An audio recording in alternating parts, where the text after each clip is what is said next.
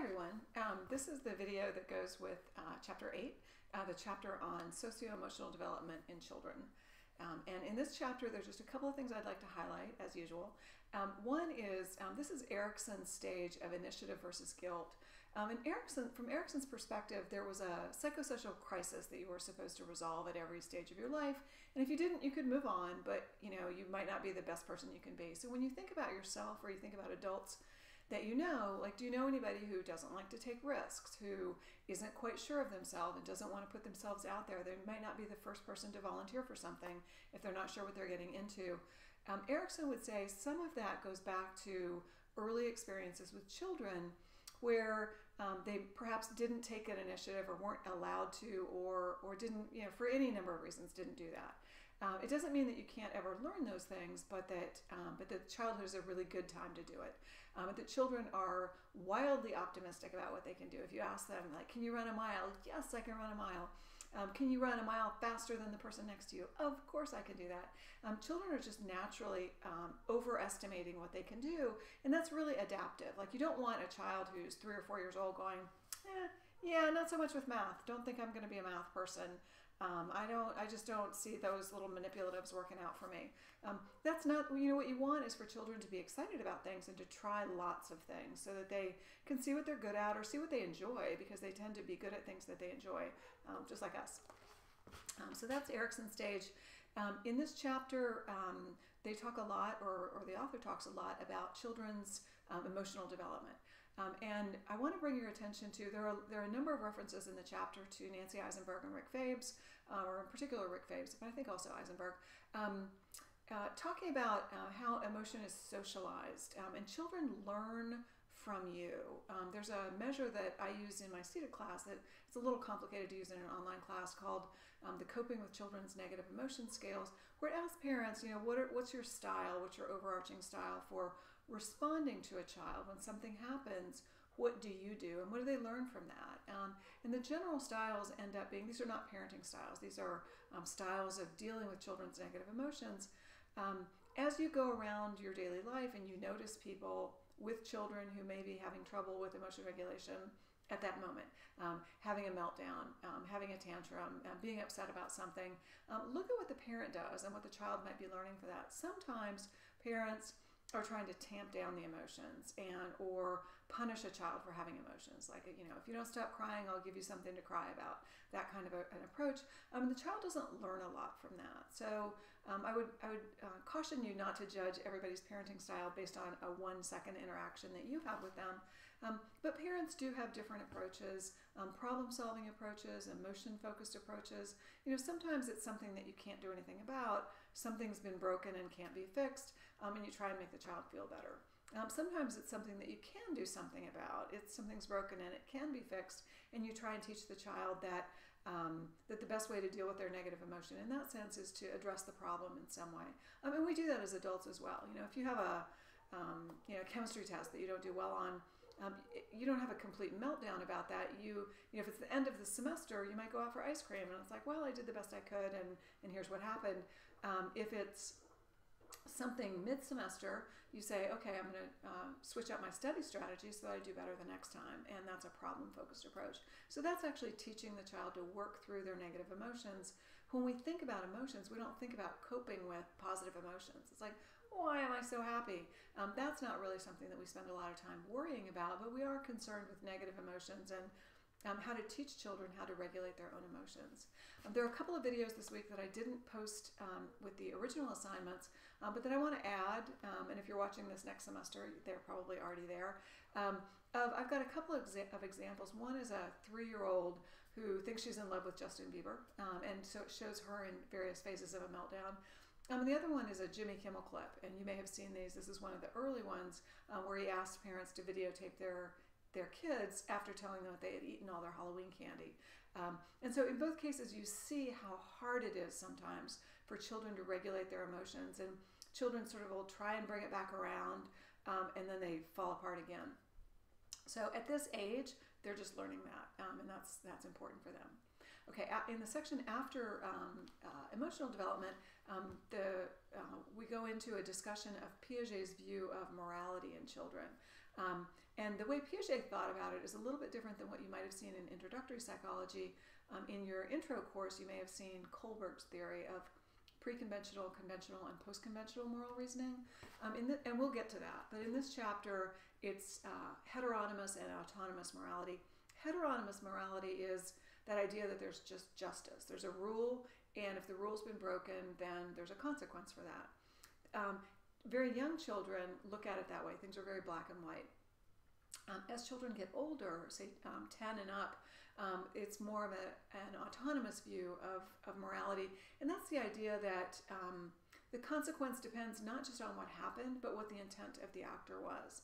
So one of the examples in the book is if a child throws a plate and breaks it, and breaks one plate, or a child is trying to set the table and drops a stack of a dozen plates, which one is worse? And for the very young child, they'll just say, child 2 broke 12 plates, that's worse. And for the older child, what they'll say is, this child threw a plate, that's terrible. This child was trying to help and accidentally dropped some plates, that's not terrible. And so the one plate in that case was worse than the 12 plates. So keep that in mind. We do many of those same things as adults. Sometimes we're very rule bound, and we believe that a punishment should fit a crime in a very concrete way. And then other times we take into, and our justice system takes into account mitigating circumstances. What did the person know? What were the other things that were going on? Was their intent? Had they thought about it in advance? So when you think about those kinds of moral decisions, it's not just children, it's adults as well. When you get to the gender section, there's a lot of terminology about gender. We tend to talk, at least in this book, of gender as a binary issue, and we know in today's world that's not how we're dealing with it, but the research hasn't caught up. And so most of the research on children's gender constancy, gender typing, gender schemas is based on sort of a male-female kind of a dichotomy. And so that's how we're going to, it helps us to at least know that, and then to know more things beyond that as the research catches up, but it hasn't yet. So we're not gonna push the boundary there. And then lastly, with parenting styles, Diana Baumrin defined the parenting styles of authoritative, authoritarian, and permissive or indulgent. And then there was another one that's called neglectful. And when you're thinking about those, I think it should be clear from the book that the authoritarian style is the optimal one, right? Like no parent is perfect. No parent is always going to respond in the same way. But if you have a general style of explaining to a child when it's appropriate, why you've made a decision that you've made, in addition to making the decision. So it can be firm, but also provide some explanation, rather than an authoritarian style, which is very much, here's the rule, don't question it, and if you break the rule, you'll be punished. So those two things. And then the more permissive style is one that is attentive. The indulgent style is more attentive, but doesn't have rules. And you probably have known children or college students even who have grown up under these different kinds of parenting styles. When you think about somebody who grew up in a really authoritarian home where there were lots and lots of rules and it was very strict, when they go off to college, the experience they have may be one of going a little bit, not crazy, but going wild just a little bit, pushing the boundaries, staying out late, taking lots of risks. And one of the implications of that parenting style is it has not given the child an opportunity over the course of their childhood to learn how to set boundaries, and in particular how to learn how to set boundaries for themselves. The authoritarian parent does involve the child in the decision making increasingly as the child is older, and so that child learns more and has more practice in setting their own boundaries and their own goals. They might still experiment with things, but perhaps not to the same extent. The child of the permissive parent also they haven't had a lot of rules, and so they haven't had experience in setting those rules, and so they too can have difficulty when they get to college, living independently for the first time and trying to decide where the boundaries are and where, what kinds of rules and guidelines they should set for themselves. As you're reading that, like the end of that chapter talks about how the parenting styles can be over-applied, right? Like authoritarian sounds great, but it's not great in every circumstance for every family. So there are cultural issues that, so it may differ in different countries or even within a country, within different subcultures. The other thing to remember is circumstances can change. And just as a thought experiment, if you were sitting down to the dining room table and your child spilled the milk, spilled a carton of milk all over the floor, what would you do? Like, how would you feel about that? And what do you think your likely response would be? Or if you're getting your child ready for some formal function and they were wearing a really nice outfit, and while you were getting ready, they went outside and played and fell down and got their clothes dirty or got their clothes torn, or in some way made it so that it wasn't appropriate any longer to wear that outfit to the function. Again, what would you do? How would you feel about it? And then what would you do? Another example might be if you went to a store and your child knocked things down and broke things, and you were going to have to pay for them. What would your thought process be? And then what would you do? How would you approach your child with that? So if you've thought about those three things, the spilled milk, the dirty or torn clothes, the broken things, you think you know how you would respond. Imagine, though, that you're on a fixed income, you're living below poverty, and you don't have any money left for the month.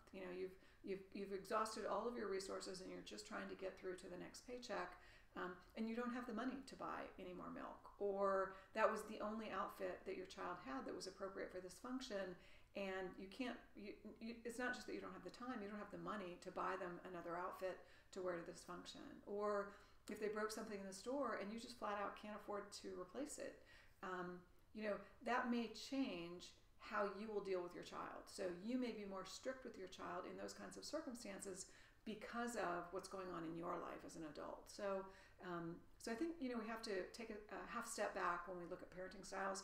There are optimal parenting styles, but there are also optimal lives to be lived, and we're not all living them. So I think we have to at least keep that in mind when we're talking about parenting styles and the advice that we give to parents. So that's it for this week. Use the Q&A forum if you need to. And again, I'll post a couple of extra videos. Two of them have to do with emotion regulation, and then one has to do with interviewing children about gender. And again, in a very gender binary, dichotomous kind of a way, but asking children about male and female roles. So if you're not around children and you can't ask them yourselves, you'll be able to see some responses. So have a good week. And as always, let me know if I can help you. Thanks. Bye.